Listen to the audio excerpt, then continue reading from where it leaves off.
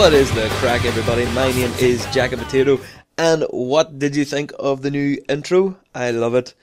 Doritos Crash Course 2 came out, and I was just like, perfect opportunity, revamping my channel, time to revamp the intro, so I decided to. I went with a bit of a Irish rock theme, even though I'm not really Irish, I'm technically British, but we in Northern Ireland can say we're both Irish and British, so it's kinda cool in that way. Also on the screen now you should be able to see the new avatar, the new guy, all designed by me with the original in mind the entire time.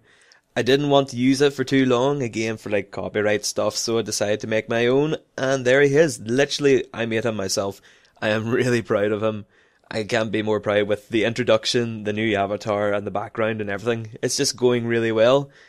I thought I would give my channel a complete revamp for the 500th view, just to show that I am serious about this and I want a good background and a good introduction and a good avatar and just not the amount of crappy ones that I had beforehand.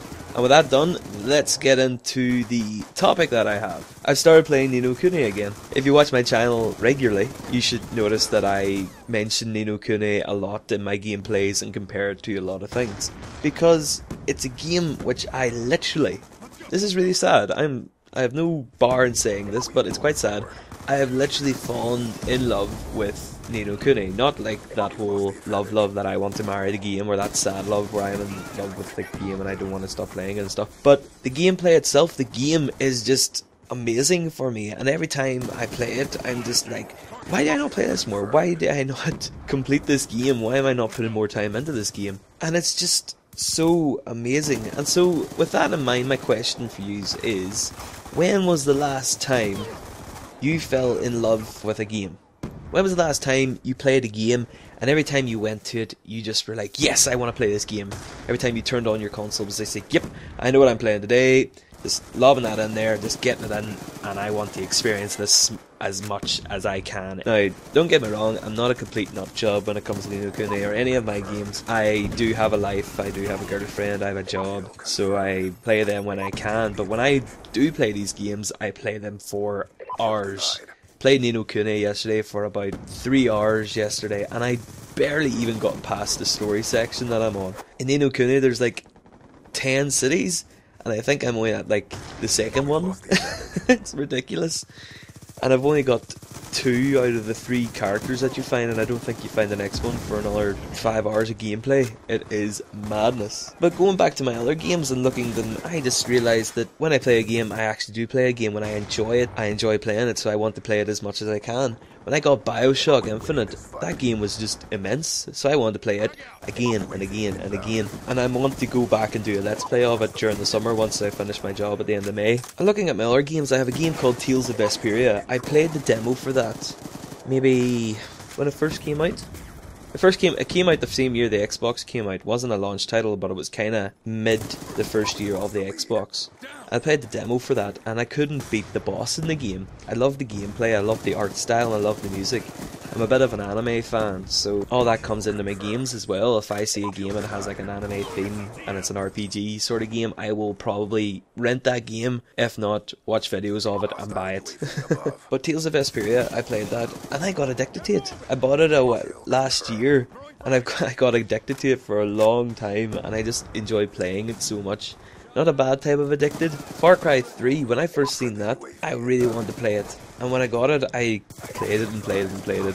Just other games started coming out and I haven't really completed it. / played it since. But thinking back even on my childhood, when I first had the PS2, I loved my games. I loved every game that I had. Actually, to this day, I still consider Ratchet & Clank, the Jak series, and the Sly Cooper series some of the best games I have ever played in my life, ever. They are just so fun, they're so polished, and they're just so well designed. I used to complete the end games 100%. I have all the orbs in Jak and Daxter, 1, 2 and 3. I have all the bottles and stuff from Sly Cooper. I have all the mystery things from Ratchet & Clank. Them games were just so amazing that I just wanted to play them more and more and more. And I don't know what's happened to games recently, but fewer and fewer games are actually holding that sort of feeling for me. Black Ops 2 and the Call of Duty series, the first Call of Duty series, I was hooked on that game. That was a brilliant game, and I was hooked on it, the same way that I'm hooked on Ni no Kuni or Tales of Vesperia now. But it's just over the years, it's become staler and staler and staler.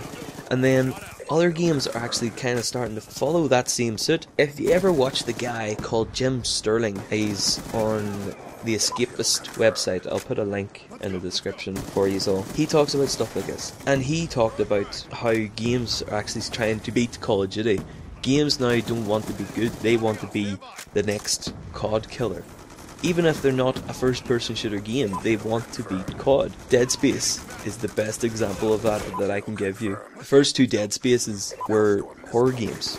They were literally horror games. The first Dead Space, I couldn't play it after a while. I got that freaked out with it. I hate horror films, just as a little addition to that. But I don't know what... I don't know what happened to Dead Space 3. It became an action game. There was nothing scary about it. There was nothing walking down a dark corridor and thinking, right, where is something going to pop? Oh goodness, there it is.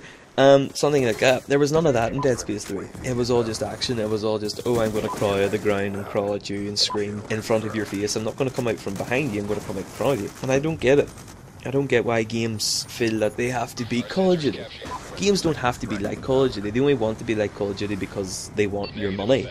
They feel that if they are like Call of Duty, if they can beat Call of Duty, then they will get your money and a lot of it. Instead of making a game for the sake of making a game, they're making the game for the sake of trying to beat Call of Duty. They're not trying to make it individual or unique. They're just trying to make it so that it beats Call of Duty and get more of your money. And if that's the way games keep going, it's going to be really sad for us as gamers and also as consumers, because we're going to be spending our money on these horrible games. Alien Colonial Marines is another good example of that are not well polished. They're only shoved out just for the sake of getting shoved out. They're not polished, they're not ready.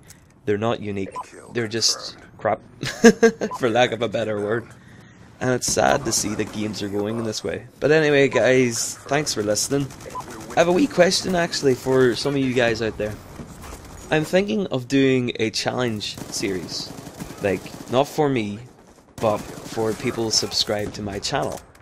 Okay? What this challenge is going to be is that once a month I set a challenge on my channel. You guys then can take it up. You then have a month to get the video to me, and at the end of the month there's no money prize, there's no physical prize, because since I'm not earning off my channel yet, I can't do that type of thing. But what I can do is I'm planning on making a little avatar with a belt, like the WWE champion belt around his face where you can only see his eyes and stuff. And then the winner of that month gets that little character and is allowed to put it somewhere on their video or something. I don't know. I promise you it's not for boosting my own channel's views or nothing. It's literally just a fun thing I wanted to do with my subs. Because when I first started this channel, that's what I wanted to do. I wanted to get a really good subscriber base where I can interact and have fun with. So if you think that's a good idea, say in the comment section below. There's no actual money prize, there's no physical prize.